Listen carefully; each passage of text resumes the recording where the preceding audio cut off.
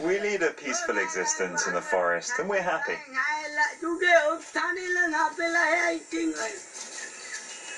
We have everything we need here. The trees bear a lot of fruit, and the flowers are magnificent.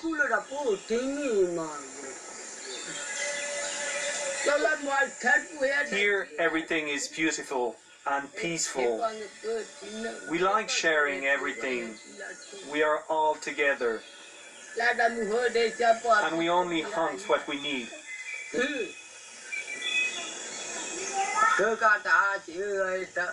But before, there were no strangers here. Today, they're getting closer and closer to us. The Jaroas are pygmies and hunter-gatherers. Their way of life has hardly changed since the Stone Age.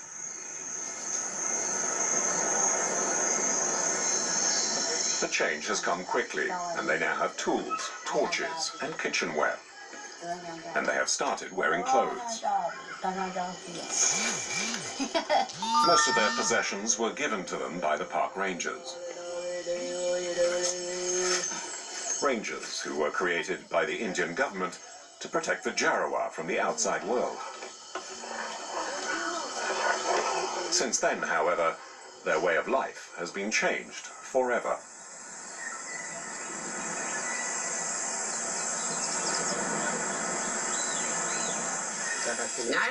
Before, there were no metal pots. There were no metal dishes.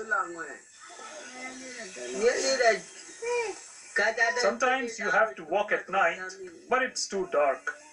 In the past, we used to make candles from beeswax, but today we have torches. The Indians give them to us. They provide more light and save us from darkness.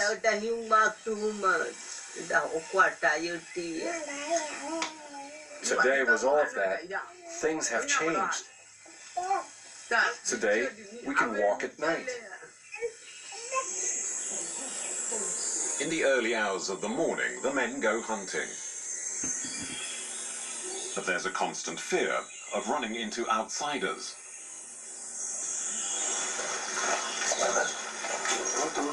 In spite of the rangers' patrols, dozens of armed poachers hunt with impunity on their land.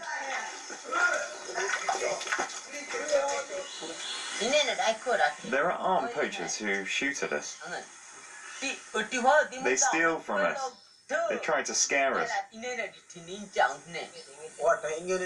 They want to buy wild pigs from us. They set traps to catch them. They kill our pigs. Sometimes they even give us a little money or clothes. That's how they steal our game. Before, we only ate pigs, but now there are hardly any left. We were forced to hunt deer for food. We don't know what to do anymore. We sit down and think about all that. We think about it all the time.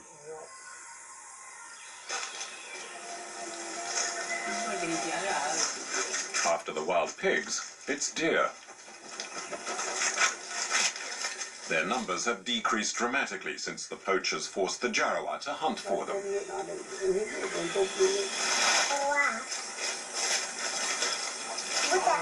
Wild game is being sold illegally on the Indian market. But the Jaroas have even worse things to tell us. They're offering us tobacco, and they want to show us how to chew it. It's not good for us.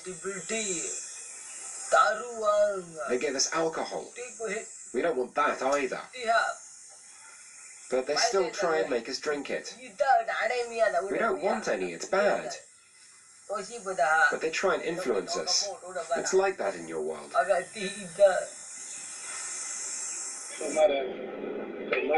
The Jaroas have been given a tiny glimpse of our world, but the increasing number of tourists is starting to make them feel like exhibits in a zoo.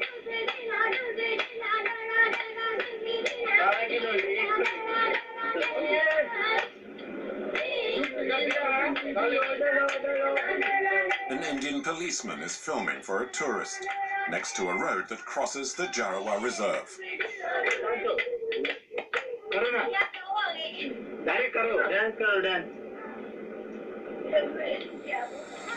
None of the tourists on the Andaman Islands wants to talk about these photo safaris, except for one guide who wishes to remain anonymous. 70 to 80% of Indian tourists who arrive in Andamans, in their package, like it's always there, like, you know, just to have a look, like how these Jaroas are, like. And that became actually a commercial business for all these travel agents in Port Blair, like. And people are taking new photographs and they are selling their CDs, like, you know, naked ladies dancing. I feel like it's actually sort of an exploitation, like these innocent aboriginal primitive tribes, like, you know. At the beginning of the road are the same signs you will see in game reserves.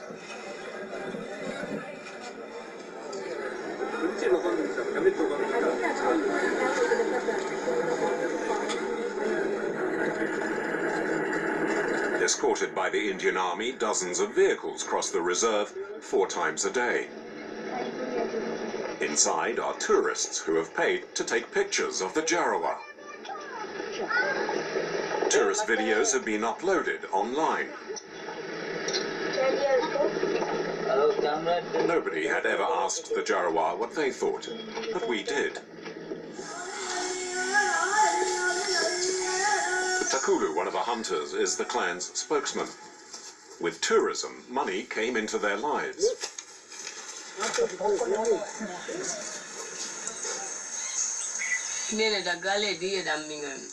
Over there, they give us money to go shopping. We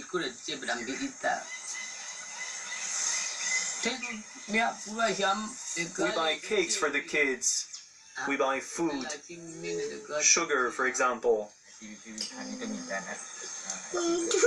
If we don't have money, it's not a problem. But in the shop, if we don't have money, we can't buy cakes.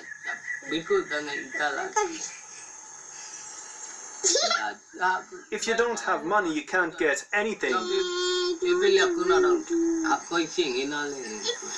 We don't like going on the road. It's very bad. We don't like going there. With the Indian government focusing on developing the archipelago, the plight of the Jaroa seems to come a distant second to other concerns. Especially now the Andaman Islands have become the most popular destination for India's new middle class.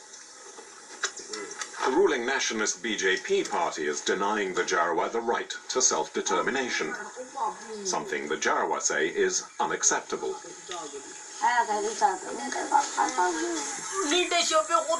We don't like the outside world.